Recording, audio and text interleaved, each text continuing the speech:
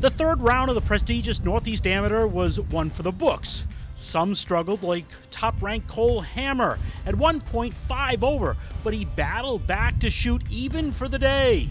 The story, 17-year-old Australian Karl Vilips goes to school in Tampa. Through the first 9 holes, I was just trying to kind of stick shots close, make a few putts, and I dropped a few bombs, so I turned in 4.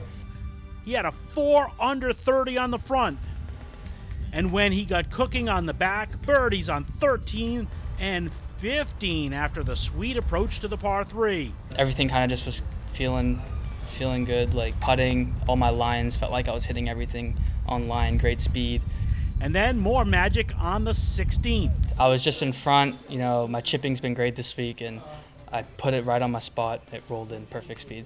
On the 17th, another birdie to get him to 8 under. I was coming in the last hole, and I asked my caddy, Steven, I was like, how many under par am I? He's like, 8. I was like, wow. A birdie on 18 would give him the standalone course record. I came off the green, and the guy off the green said that if I made that, it would have been the solo course record. So I kind of lagged it up there, but if I knew that was rally, I probably would have rammed it about 2 or 3 feet by. So I have to settle for the 61. Vilips 8 under for the day and 6 under after 3 rounds. I think the afternoon score was pretty low. I'm just trying to get, hopefully, in a good position to make something happen tomorrow. His playing partner, Reese McFarland, chips in on 18. How about Kato Onishi? A bomb on 18 for the birdie.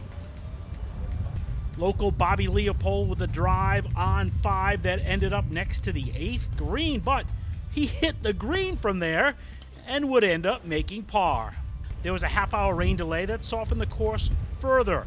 John pocked the birdie on 9 after the delay to get to 6 under at the turn.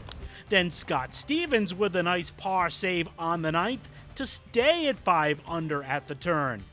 And then first and second round leader Garrett May from Baylor, a birdie on the 9th to go 9 under. May with the birdie on the 9th to take a 3-shot lead midway through his round. 3 over Pock, 3 over Vilips, but a lot of golf to be played on the back 9.